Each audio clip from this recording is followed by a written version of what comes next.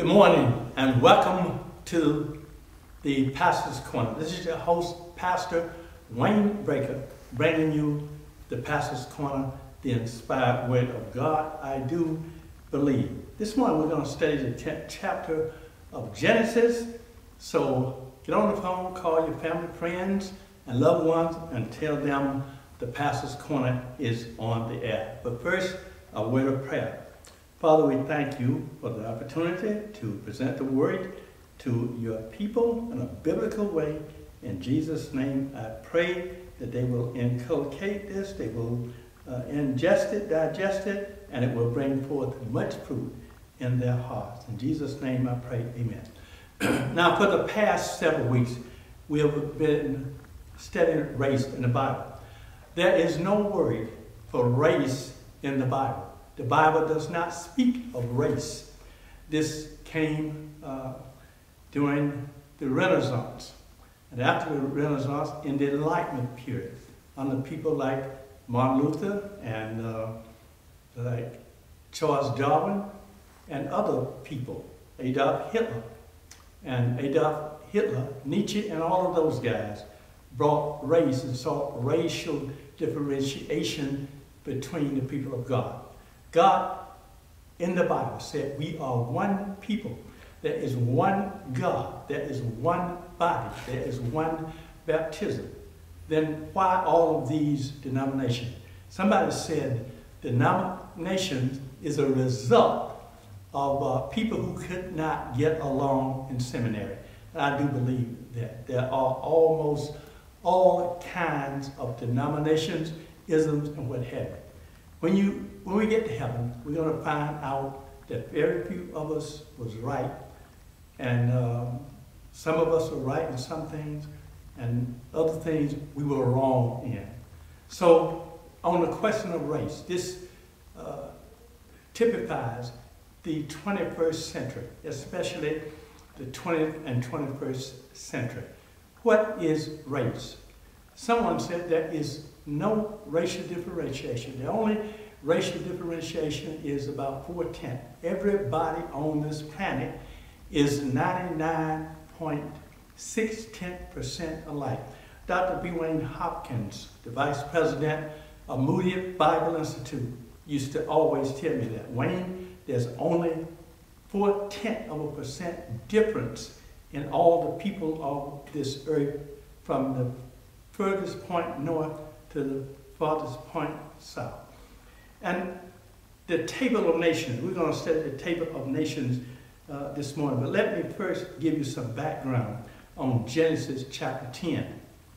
The table of nations is for all time, so that if somebody get big-headed and want to claim racial superiority, all you got to do is go to Genesis 10 and you can disprove that false theory and false philosophy.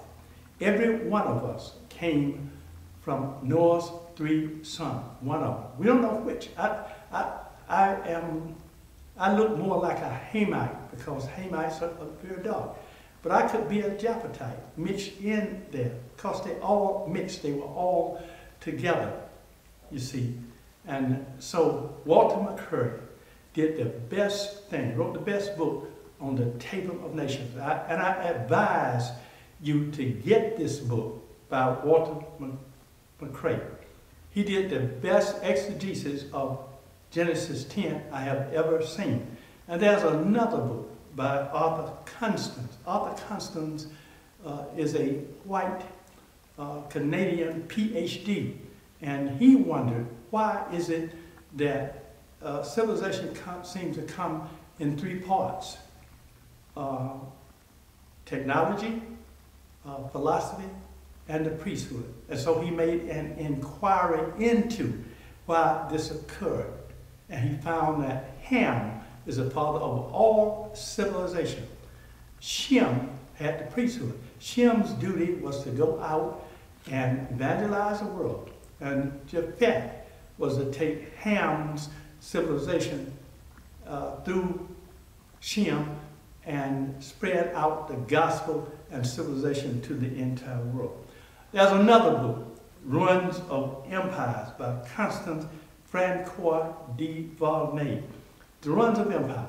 And he stated that there are people with frizzled hair, woolly hair, sable skin, who is now discouraged by the people and looked down on by the people in the world, set on course the foundation of all civilization by observing nature. He was talking about the African.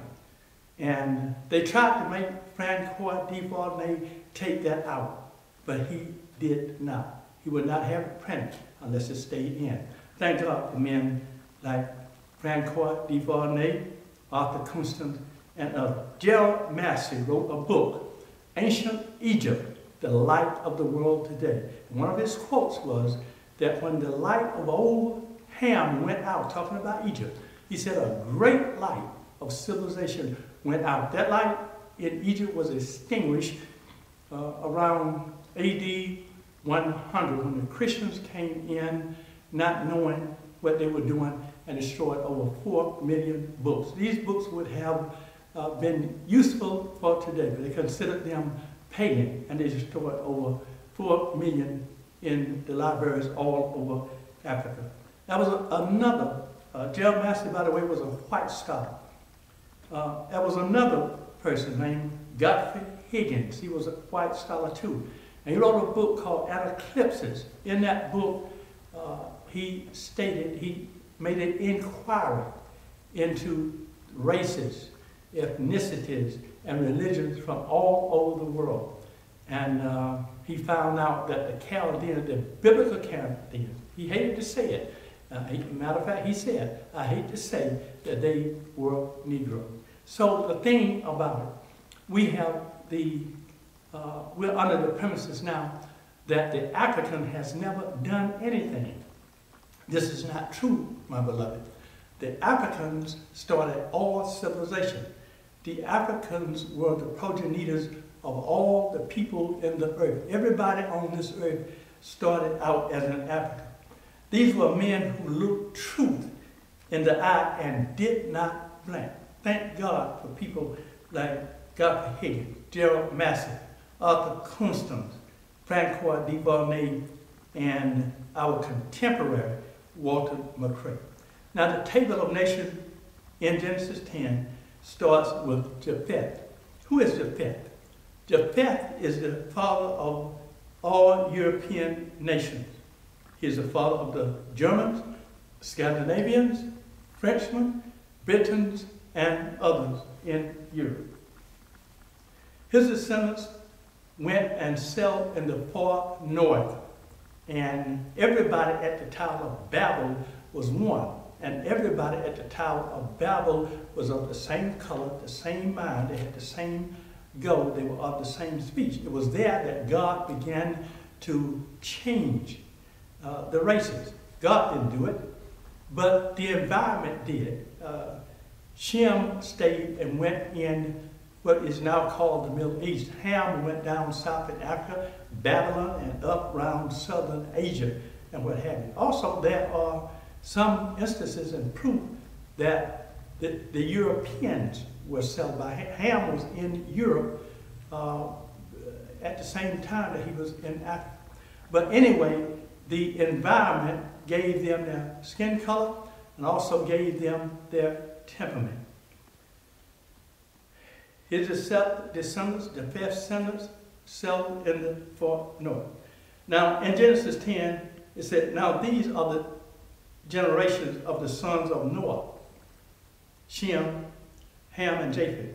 And unto them were born sons after the flood.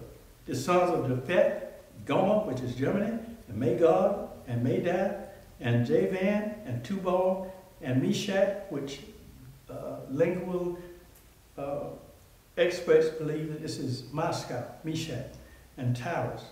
And the sons of Gomer, Ashkenaz, and Rephah, and Togarmah. Now these are the sons of Japheth, and they settled in the far north. The environment gave them their skin complexion, but it also gave them their temperament as well. Japheth went to the far north, so they are the children of, that developed from the ice. And Ham's descendants went down in Africa. Ham's descendants developed from the sun. So they are the people of the sun. Shem's descendants were settled in the desert.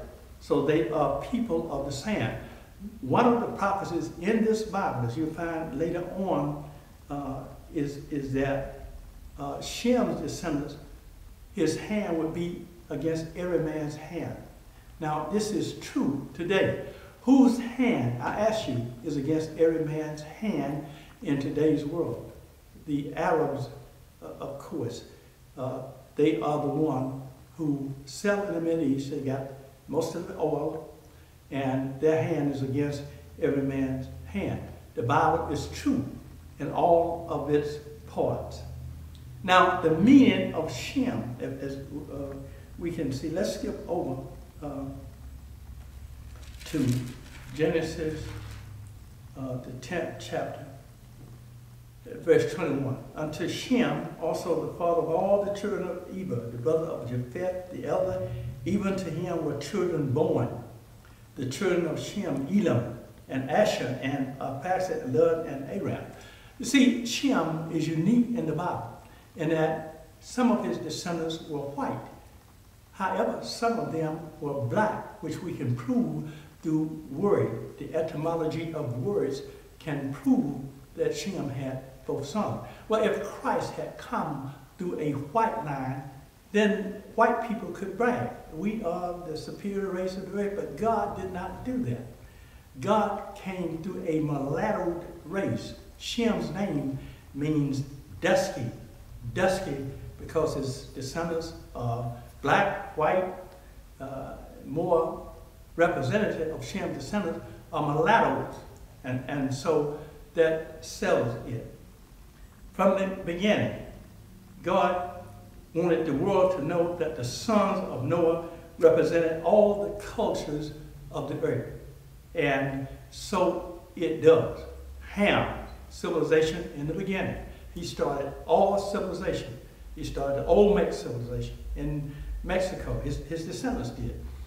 The Himyaritic civilization in Arabia. The Cushite civilization in Africa. The Egyptian civilization in Egypt. And later on, he started the Mozambique civilization down in Mozambique and the Efe civilization in Nigeria, as well as the Benin civilization, and so many other civilizations, the Chadian civilization, Timbuktu civilization, civilization in Mali. Almost every month, the archaeologists spade turned up an ancient civilization in Africa. So who can say that the African has never done anything? This is what you have been taught and what I've been taught, but it's not true. Now, in that they had two models of history. The ancient model, that was before the Enlightenment, before the 1700s, 1700s. And great scholars like Herodotus, the Grecians, said that they went to Africa to study. They said that the gods were in Africa. They met there once a year. So Greece, Rome, got all of its gods from Africa. But then it changed, you see. After the 1800s, Charles Darwin, searching for what he thought was the survival of the fittest, searching for what he thought that man came from monkeys, and he started a hell-fired philosophy that man came from animals. Let me ask you this. Do you see man now coming from anything even closely, remotely, that resembles an animal? If man is an animal, then he has a right not to worship God, because God would be lying saying that he came from something that he did not come from. God created man in his own image. In the image of God created he him, male and female, created he them. So man is in the image of God. And the Bible says, he who destroys man's life, his life shall be destroyed. He who sheds man's blood, his blood shall be destroyed. Almost giving us an option for the death penalty. Now, the Tower of Babel, we come to this in Genesis, the 11th chapter. The earth was of one language and one speech. So everybody was the same. There was no differentiation in color. Everybody probably was the original color, which is black. A man was born black with a dark hue. We know this because albinos produce nothing but albinos. Black folk produce white, black, and every other color in between. We know this because you can see an albino that's purely white and has black features. The Tower of Babel and its effect, the one race principle. It also had the one goal principle.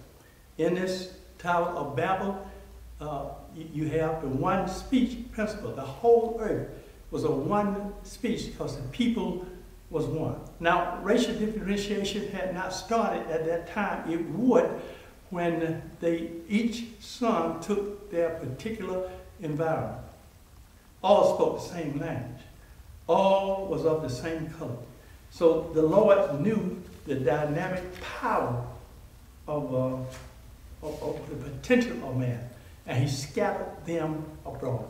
He said, okay, Japheth, take your tribe and you go north. Ham, you're the people of the sun, you go south. And then Shem, you stay in the midst of your brothers where you can spread the evangelistic gospel and my message. And so it was so. Now, we know this. Arthur Constance, in his book, Noah's Three Sons, said the Finns have the same color as the Norwegians, Swedes, and Danes. However, they speak a Hamitic language. Now, how did the Finns, who speaks a Hamitic language, get up north around the Norwegians, the Danes, and the Swedes, but of a different language? See, we can also trace people where they went and what they were, what tribe they came from the language they spoke. There are three promises in the Abrahamic covenant. Let's go on to the 12th chapter of Genesis. Now, what was supposed to happen is the Semites had the promise to evangelize the world. The Abrahamic covenant in Genesis 12 has three primary promises. Now the Lord had said unto Abram, get thee out of thy country, and from thy kindred, and from thy father's house, unto a land that I will show thee. I will make of thee a great nation. And God did make of Abraham a great nation, and thou shalt be a blessing. There are three promises inherent in this particular verse. First, I will make of thee a great nation. And he did. There was a great nation, and Israel was a great nation, and still is a great nation. And I will bless thee and make thy name great. Everybody on this earth has heard of the greatness of Abraham. His name goes back to the 3rd millennium BC. And his descendants are still living today. And the name Jesus for Abraham will stand throughout eternity. He has a great name.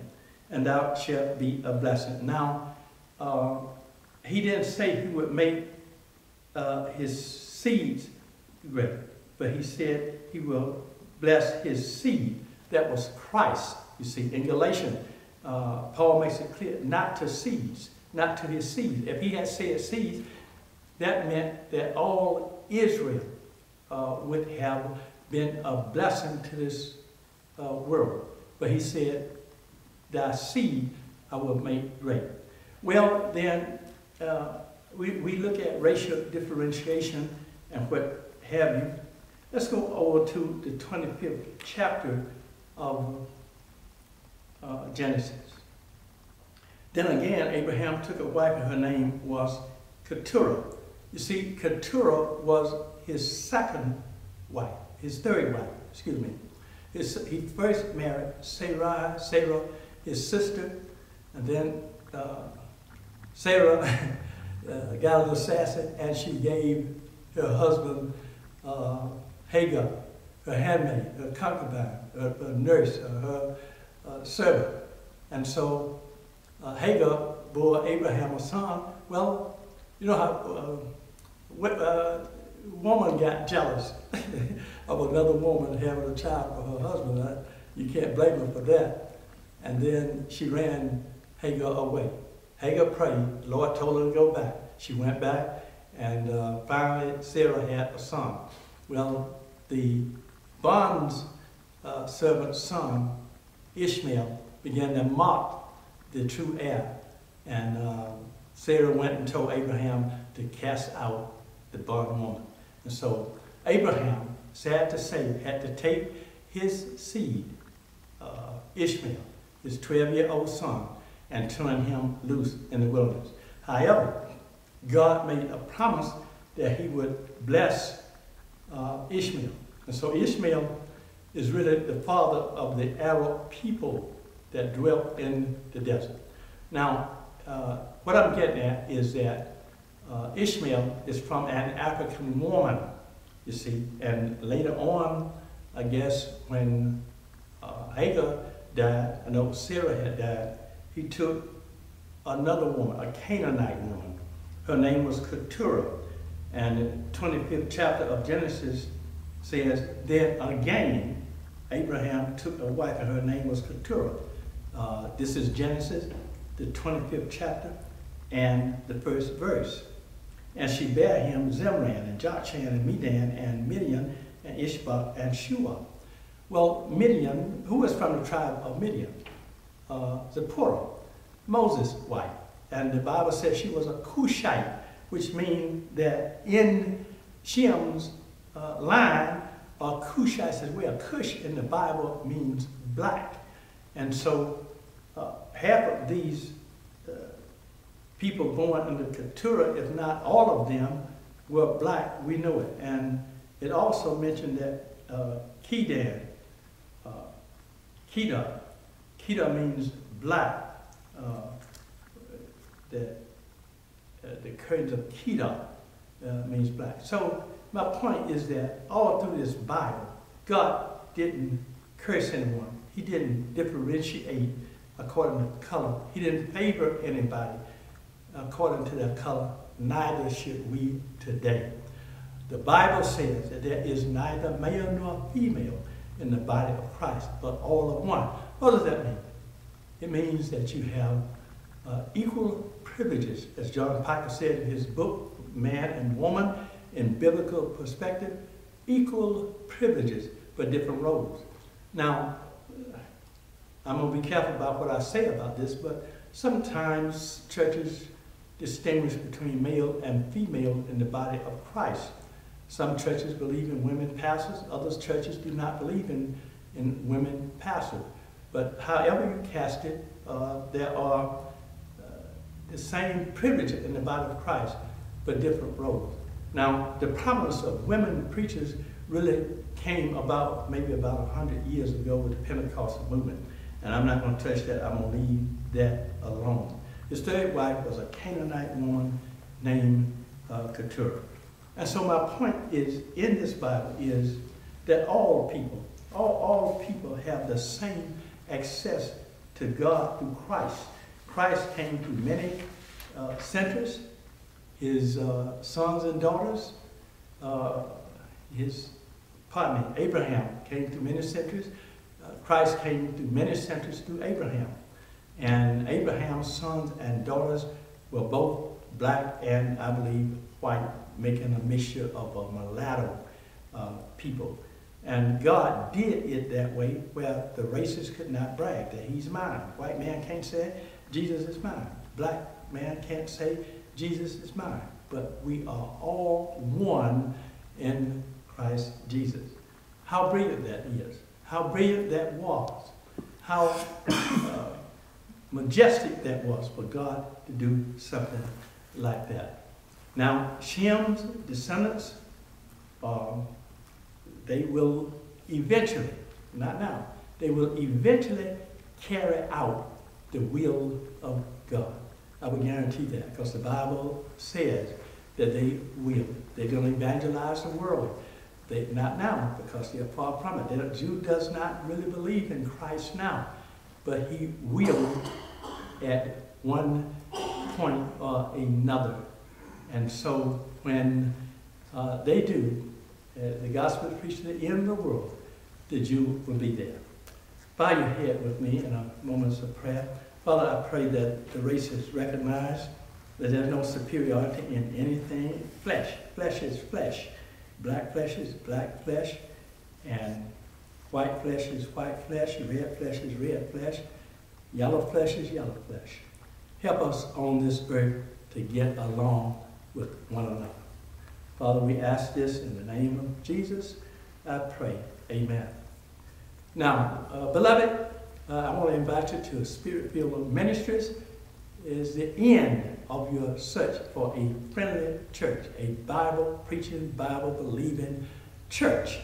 And so I want you to come. Our doors are open in the morning. Get here about 9:30 or so. We have service at 10 o'clock. And every Wednesday evening at 7 o'clock, we have a dynamic Bible study for you. So come on out. We are delighted to have you. And today, as you go to your church, tell your pastor, shake his hand, hug him, and tell him how glad you are to be in his presence, and thank him for the many things he has done in your life. This is Pastor Wayne Baker for the Pastor's Corner, saying so long until next week. God bless you richly.